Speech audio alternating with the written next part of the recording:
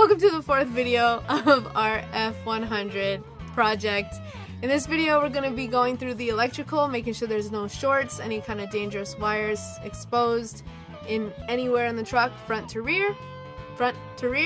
And then after that, we're going to be going and emptying the fuel tank. That fuel tank, I don't know how long that gas has been in there, but we're going to be emptying it out and putting in new gas. Along with that, we have an electric fuel pump that we're going to be installing and bypassing the stock mechanical fuel pump. After that, we're going to install the exhaust manifold, the exhaust manifold gaskets, which is a whole debacle in itself, so stay tuned and watch us get this truck started. Double checking and redoing a lot of the wiring in an old truck like this is really important. Even if it looks new, you always want to go through it because you don't know if the person that had it before did everything correctly, and it's always better to double check before you actually start running the engine and you're away from home and you forget a fire extinguisher, something like that happens. It's always best. The horn doesn't have that much to do with the car actually starting, but you never know, it might save the car's life one day, so I'd rather have it hooked up before I even hit the road. So I'm just doing some simple wiring here just for the horn. The horn works, which is very exciting, except that the wiring for it is too short for the placement, relocation that I'm doing. So I'm just extending the wires and then looming it.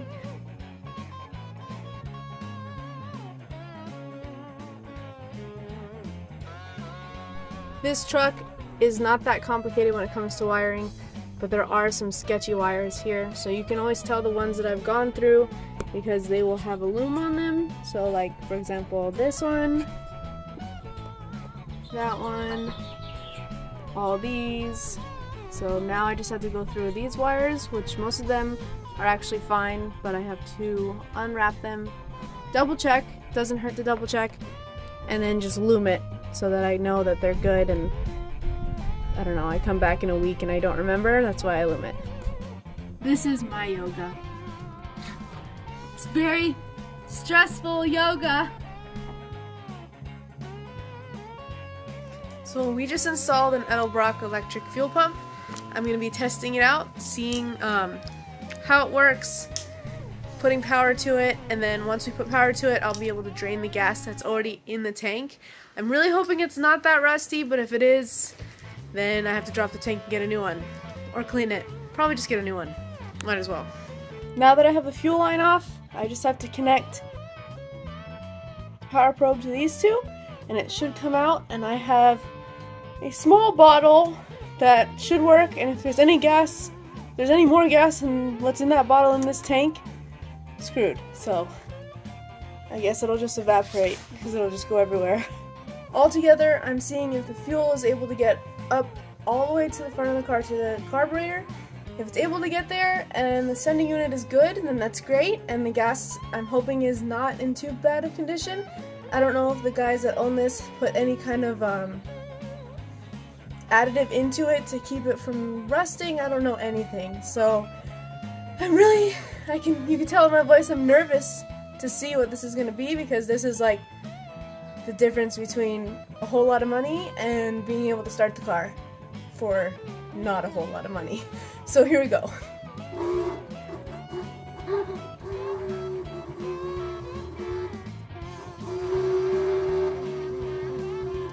It is working!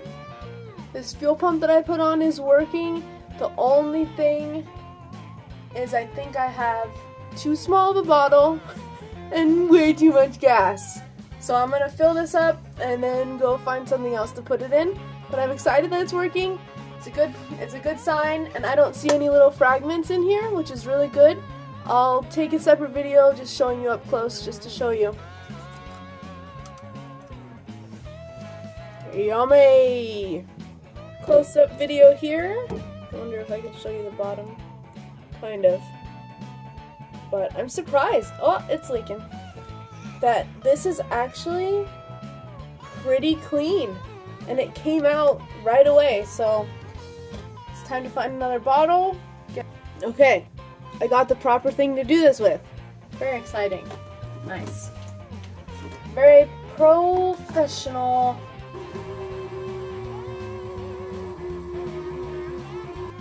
hope he's I hope I didn't fill this tank and then park the car for a few years, because that's what it's seeming like. Well, here I am with another little tiny gas can. Didn't even know I had this one, but that's how hard I'm looking around. Pretty much using anything in the garage for gas. Jesus.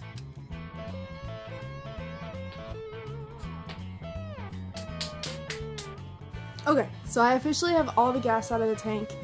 I'm gonna start to hook up the electric fuel pump, wire it up to all the way into the engine bay, back through the firewall, and into the cab so that I can have it to either a switch or ignition. I'm not sure what I'm gonna do. It kind of just depends on old wire quality.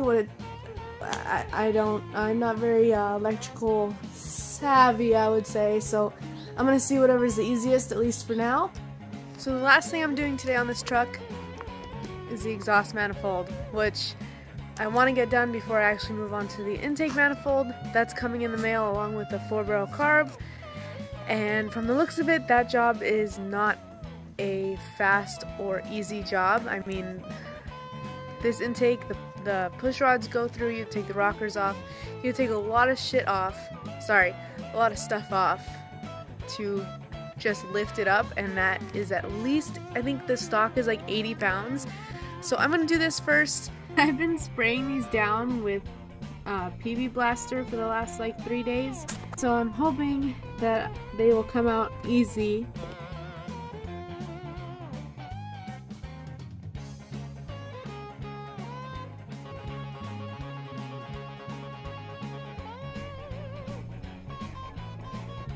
Oh no, no. No, no, no. No!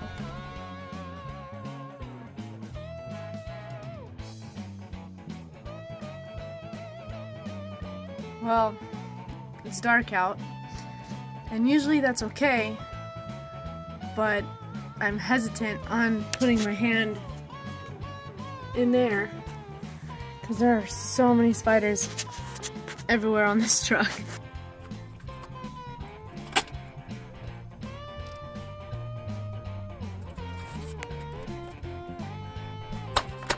So I don't know if it's supposed to be like this, but these are all different kinds of bolts.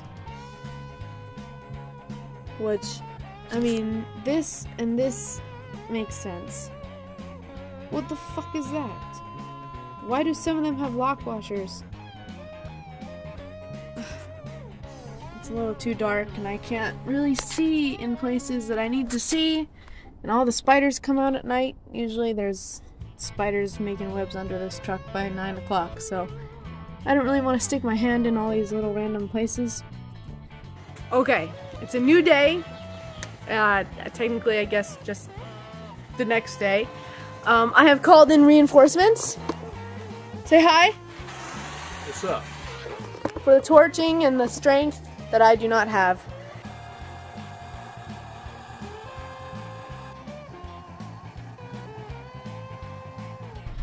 So we're also replacing the gasket over here. So I'm going to be taking this off while he is taking that off. These are off, so I just have to finish getting the bolts off of this side. The whole manifold will slide forward and I'll be able to get into there, replace that gasket while replacing this gasket.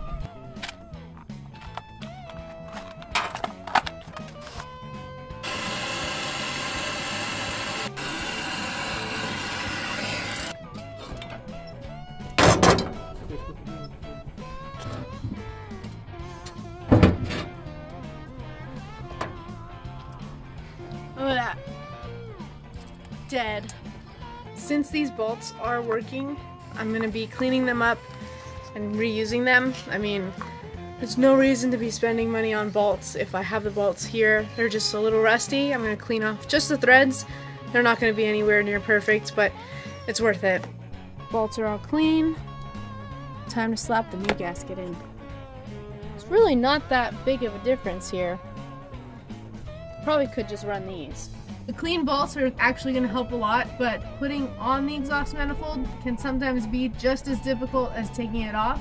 just because you have to put the bolts on loosely on each of them. Start with the top left, bottom right, all the other ones can fit in. You're gonna have to wiggle it, you're gonna have to jiggle it, that's just how it is. And I hope that this can be kind of a speedy process because I do want to get this thing started while the sun is out. On the passenger side, you can really see where our exhaust leak was coming from. That little donut is completely ripped. I'm gonna be replacing that, and then I'll move on to this side manifold.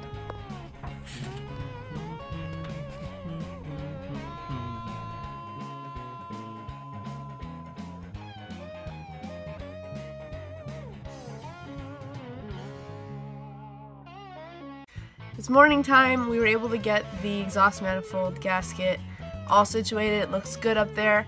We're so close to starting this truck. We just have to wire up the fuel pump, which I'm wiring to a switch, which I'm not going to tell you where it is, but it's somewhere. I'm hoping that we're going to be able to get the car started very soon while it's still early in the morning, so we can wish all my neighbors a happy Sunday morning by I don't even know how loud this truck's going to be, so I'm excited.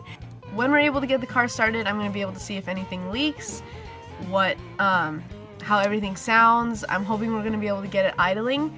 The carb, I don't know the condition of the carb itself. I don't know if the carb itself leaks, so we're going to find that out today. This truck surprisingly has power steering, which I'm really excited about, but I know these Fords are kind of notorious for leaking from the power steering. I learned that on roadkill, so we're going to see how that works out. I really hope that, I mean, a small leak, it would just blend in with all the cars here anyway, because all my cars leak power steering, so I'll survive with that. So once we're done with this switch, we're going to put new gas in the tank and fire it up. While he is wiring up that switch, I'm going to be looming all this with all my little Spidey friends here helping me.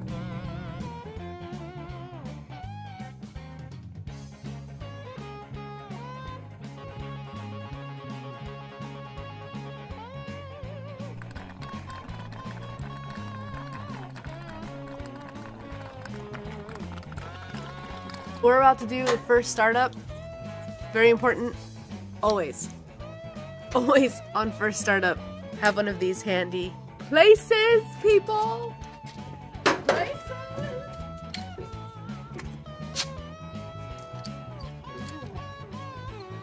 Preparing yourself.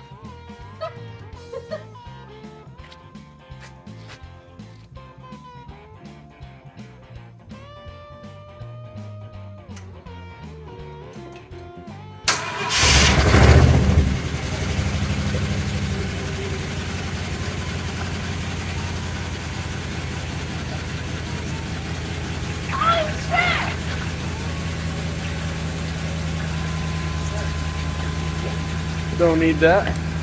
Holy shit!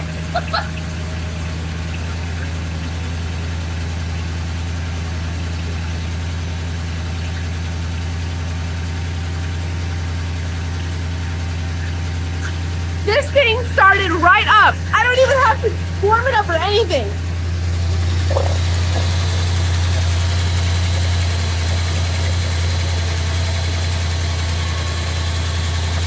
Usually all this smoke is going to be from the new exhaust gaskets. Until those are all broken in, it's going to smoke like this.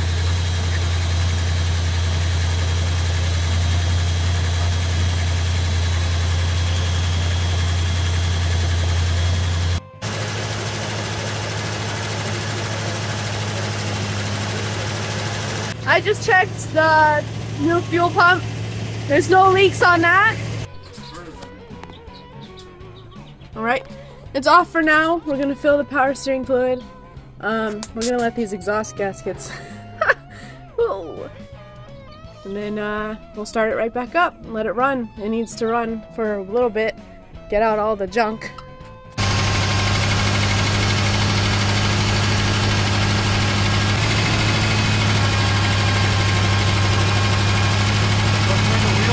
Times like this, it really helps to be tall to be able to even reach the car or the accelerator cable.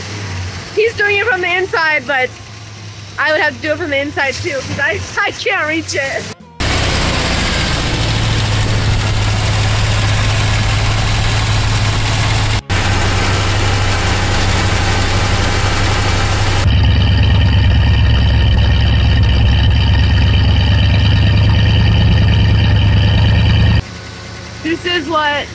excitement and success and hard work sounds like. I think we might have a working temp gauge, oil pressure, alternator, I have to double check. And the fuel is not working unless I really just don't have any gas. Well, now that the truck is all warmed up, he's over here adjusting the RPMs for idle. It was idling pretty high, but that's normal when it comes to a first startup and when the car is warming up. But once we figured that out, once it was like fully warmed up and idling, then you can go in and adjust everything appropriately.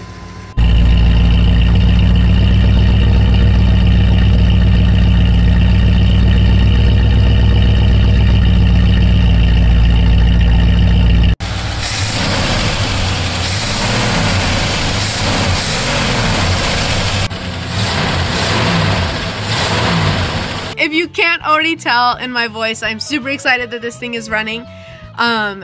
Just as important as getting it running is getting it stopping, which is going to be the whole next video that I'm going to be sharing with you guys. I'm going to be going through the whole brake system of this truck, so stay tuned. And I really appreciate you guys all watching the videos and staying connected with me.